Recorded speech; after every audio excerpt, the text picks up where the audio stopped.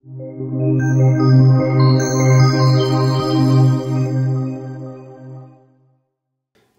up everyone, Drew Pickens here. We have a Cydia tweak review. This one's on Music HUD. You can find this one inside the Cydia store for free, and what this tweak allows you to do is it'll simply give you the option to change up the way your volume HUD looks on your iDevice when you turn up the volume and down button. So let's get a closer look at Music HUD.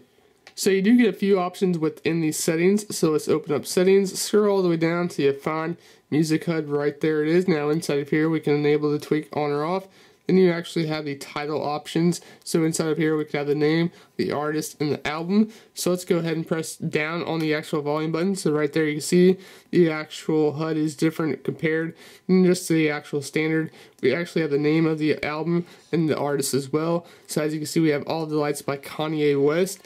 And we could even change the song as well. If we go back into the multitasking tray, we can go back, and there we go, there's a new song. And you could even have the actual image off. So if we turn that off here, as you can see, it's just the actual volume up and down, and then with the actual artist itself.